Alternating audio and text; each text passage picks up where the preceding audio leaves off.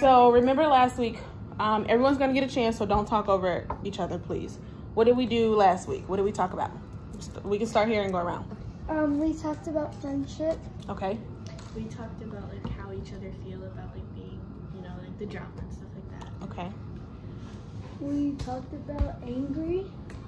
Yes. We talked about our emotions. Yes.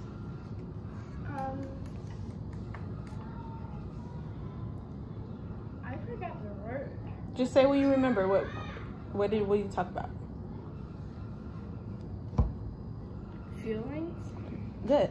So last week we also talked about bullying, right? Remember, you guys were role playing with Mrs. Majesty and trying not to start drama, and if someone comes to you with drama, walking away. So this week we're going to talk about people in the background of drama, and those are called, so if you're standing off to the side and you see someone getting bullied or you see drama happening, what does that mean? What are you when you're standing off to the side? A witness. A witness. Shakaya.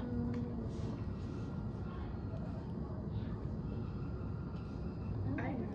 Go ahead. A part of it. That's you're a witness, so you're part of it because you're seeing what's happening.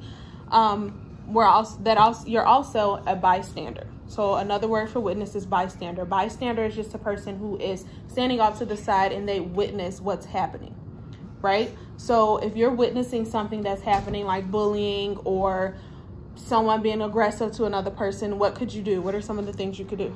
Go ahead. Walk away or tell a teacher. Okay. Or you could like just like, you know, distract the person that's like getting bullied. Like, all right, come over here, let's go talk about this and get them away from the situation. Okay, that's good. You could talk them out of the situation. That's good. Try to make them forget about what's happening and just move on from the situation. So give me an example. From this group, we've had some situations arise last week, right? So what's something that you could have done? We fought last week. Not everyone, but some people. Go ahead, You Joseph. could have talked to Miss Majesty about it. And the reason you can talk to Mrs. Majesty is because remember when you come in here, our sign, it's on the side this time, but it's in here. What you say in here, it stays in here. So remember, you guys, I know you know that, but that's one of the main reasons it's really good to talk to Mrs. Majesty. And now you have me, right? So you could talk to Mrs. Majesty. What's something else we could do? Or could have done last week? Go ahead. Told Miss Anderson. Yes, school principal is also a good go-to. So those are all good answers. Also, so when you guys were talking about trying to distract that person or get them to talk about something else, they can also be identified as an upstander. So that means you're a bystander when you were just standing off to the side, just witnessing what was happening. The moment you try to step in and help the person that's being bullied or the two people that are conflicting with one another, you become an upstander because now you're trying to help the situation. Anaya, you had your hand raised. I was gonna say that that if somebody like tries to like break them apart or stop the consequences that they're having, then then they're gonna be the one that's gonna get bullied on and say, "Get away! This is none of your business." And so then what could happen? That as the bystander, when you're trying to help and they don't want your help, you have options. What are your options? To say, "I'm sorry, I just wanted to help you out," and go tell an adult. Correct. That is the perfect answer. They are not obligated to accept your help, but you know, at least you can say you tried to help, right? So now that we have all of that out of the way for the aggression part, how can we be better friends to one another? Because this is a group of friends. You guys are all friends, but you have conflict from time to time, right? I'm gonna start with Chelsea and then I'll go to you and I, okay? So like being like a good friend is like where you like the person can trust you. And you can tell like that if you need to talk about something, then talk to them and then maybe encourage them to talk to somebody else about it. That's good. You should be nice, like by treating them the way that you would want to be treated, like not like pushed around or anything like that. That's very good. So when it comes to bullying one another or saying mean things to one another or about one another, how can we stop that? So if Molly comes to you, Chelsea, and says, oh, Anaya shoes are ugly today and I also don't like her hair. You're all in the same group. How can we combat that and not have that? Molly? Say like, walk away, I don't want to hear it. Okay. Stuff like that. You could just say that, like, you know, it doesn't matter. Just, like, focus on yourself. That's really good. Shakaya, did you raise your hand? I was going to say what she said. Oh, okay. I knew that I saw your hand out of the corner of my eye, so I wanted to make sure that I didn't miss anyone. Anyone else? Go ahead. Just like, so we're all in the same group, right? And we want to make sure that we're being very good friends to one another and not causing problems or not basically bullying one another, because we're friends at the end of the day. So if someone in the same group comes up to you and says something about a different person, what could you say to that person?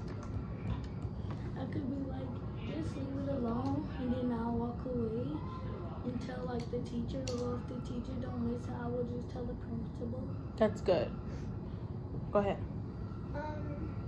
If somebody like comes up to me or somebody else and says something about anybody else, I would say, no, you shouldn't be talking about other people. Then I would walk away. Good job. Okay, any other concerns before we move on within the friend group? This is also a check-in point, so it's not just a time where we have our group and we talk about the aggression that the group experiences or all the fights between, you know, you guys and maybe other parties. We also want you guys to be able to get things off your chest and things that you're dealing with if you're comfortable sharing in front of the group. Is there anyone who needs to share or wants to say something? You guys don't have to. Just go ahead. Wait, does it have to be about the group? No. Never mind. Okay. So before we close, we have a poem here because we are remembering that we are all friends. Yes, we may argue or yes, we may fight, but at the end of the day, we are all still friends and we want to make sure we remain respectful of one another. So I'm going to start off the poem and then I'll pass it around this way and then it'll come back to me and I'll finish, okay? Never underestimate the value of a friend, someone who is loyal, on whom you can depend. You might not always play with them, they play with others too, but when the chips are really down, they're always there for you. Molly, your turn. You start here. I once had such a friend. She was the most amazing person. Her hair was red and wavy, and her name was Gwen McPherson.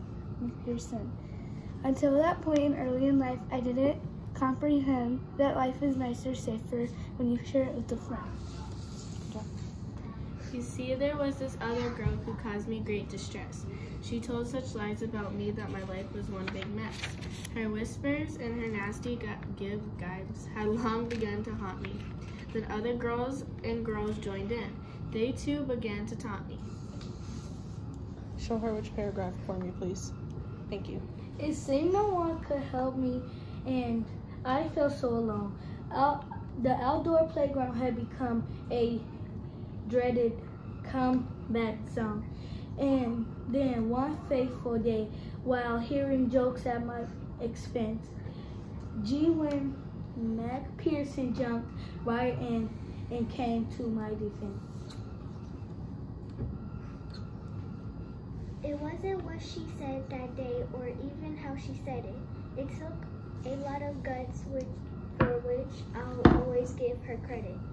The others looked so very stunned and soon they crept away. My own relief was more than words can possibly convey.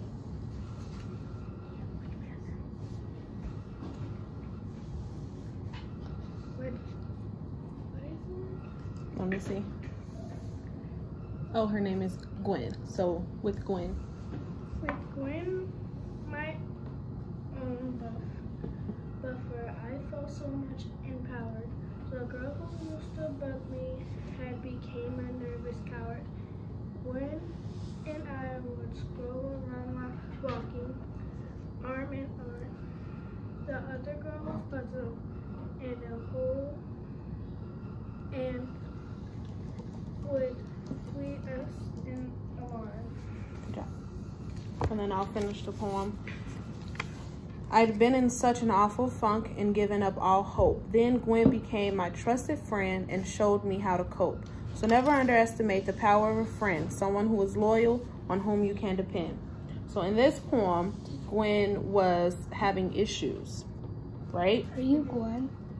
No, I'm not Gwen. But it said red hair. Just because I have red hair. No, in this story, I'm not Gwen. I could be Gwen. Anyone could be Gwen because we all have friends. I thought you wrote the poem. No, I didn't write this. I wish this was a good poem. I wish, but no, anyone could be Gwen. Considering we all go through the situations with our friends where people talk about us, and then we find that one person who we can confide in, like you guys do with Mrs. Majesty and other adults that you're comfortable talking to, even some of your friends. So in this story, any one of us could be Gwen at any point in time, but what matters is that you find that person who helps you and you make sure you get it all out so that you don't take out your frustration or anger on someone else or the wrong person, right? We have any questions? So next, how do we plan to be better friends this week? Go for it. How do you plan to be a better friend to your friends this week? Everyone start thinking. So you can basically, well, can I use it for the poem? Yeah, go ahead. So, like, you can be like a friend to somebody by like being able to be someone that like they can lean on or talk to. That's good. Go ahead. By being a better friend, like, I should try to, like, be more responsible and nice to others. Good job. No, thank you. That's okay. How do you plan on being a better friend this week? I plan on being a better friend this week by, like, if I see one of them have a frown, I'm gonna just like make their day get cheered up. That's good. You plan on cheering them up. That's good. Molly? Be nice. You'll be nice. That is very great. Your turn. How do you plan on being a better friend this week? That's nice. All right, girls. So this is the end of our group. I need to finish. And you guys are all good. We have nothing else. No one wants to get anything off their chest. We're all set. Go ahead.